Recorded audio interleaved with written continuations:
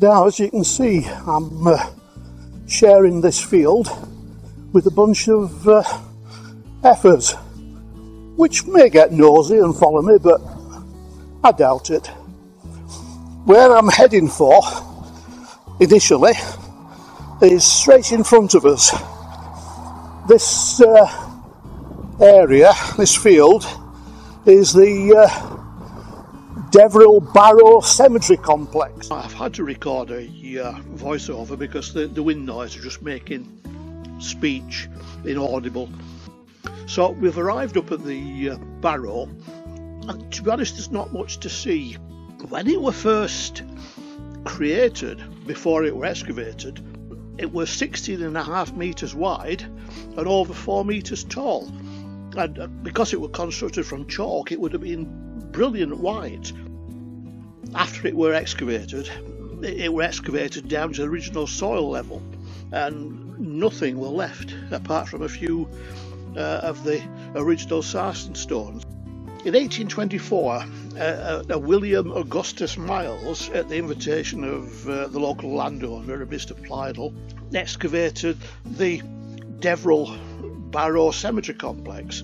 About 8 barrows, I think, in total, but Deverel Barrow were by far the biggest. So they dug it down to the original Bronze Age soil level, the barrow being dated between 1700 and 1400 BC, according to the pottery. That's more or less just after the Beaker folk died out. The pottery that were found in this barrow, the barrows around, and over at Rimbury Urn Complex above Weybirth, were quite distinctive in style. Not like the Beaker pottery. So archaeologists decided it were a distinctive culture in the area, that had formed in the area, which they named the Deverel Rimbury culture. When they excavated this barrow, they took it down to the original soil level and found a semicircle of sarsen stones, low sarsen stones, and one big sarsen in the centre, next to which were assumed were the primary burial, the person that the barrow would have been dug for, in a big urn pot. Quite a distinctive style of pottery. Globular vessels with fluted or channelled decoration, or scratch lines, along with squat, thick-walled bucket urns with cordon decoration and fingerprint marks on the rims.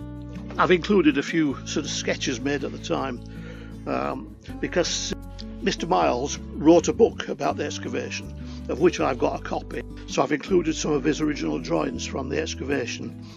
Like I said, it was originally Middle Bronze Age, BC 1700, 1400. It wasn't just used for one burial, one cremation. Under each of the sarsen stones, they found another cremation, and then in the middle of a semicircle, surrounding the primary cremation, was 4 more urns containing cremations, and also around were, I assume, some low-grade cremations not in urns. Now later on, late Bronze Age, about 1250 BC, it was used again. Another 20 cremations were buried there in the Deverel Rimbury pots again, but this time in pits dug into the barrow and covered by a slab of stone. There were a fair number of people buried in that barrow over quite a period.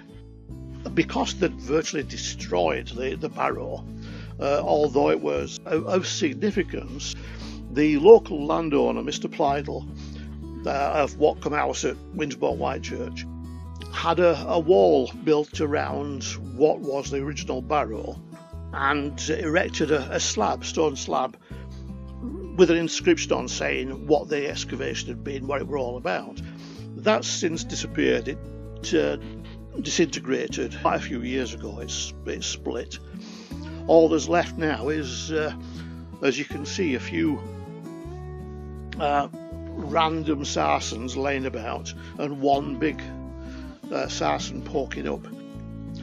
In June 1828, the Salisbury and Winchester Journal wrote an article about the excavation. What they wrote was a notable antiquity of the Druids on Deverel Down, which is only a short distance from the Turnpike Road. Mr. Plydell has had a wall about 4 to 6 yards in circumference built around this ancient consecrated spot, within which are 25 stones from 1.5 to 2500 weight, now laid in the same plan of iconography as when the Druids' antimensium, instead of an altar, it says in brackets, of earth, was spread over the sacred spot. Here the Druids met as judges and arbiters for the public, took cognizance of murders, inheritances and boundaries, and decreed rewards and punishments. When I was walking by there first time, I actually found a Neolithic axe, nothing to do with the barrow at all, but it were virtually hard against the wall that had been created by Plydell, dated what, 4000 to 3000 BC. It's on the Portable Antiquities scheme, if you want to look at it, DOR-019D5B. See, they're all having a nosy. Nobody's coming to bother me, so never be worried by them. They are bollocks. Never be worried by them, because they're not going to hurt you. Hello. If you walk towards them, they'll probably run away. Hello. Have you come looking? Have you come nosing to see what I'm doing? I'm going back to the car now. Yeah.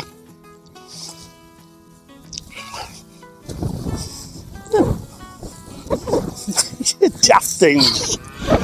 I'm not going to hurt you.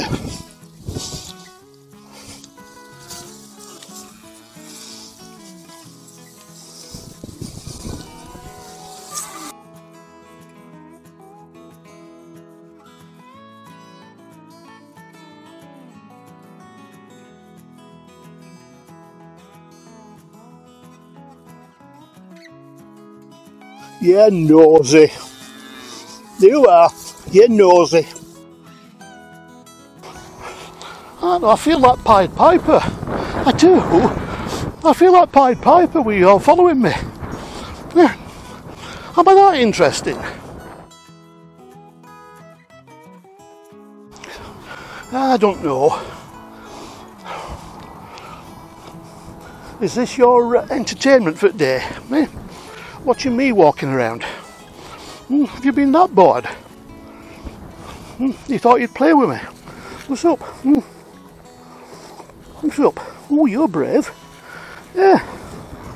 Well, almost brave.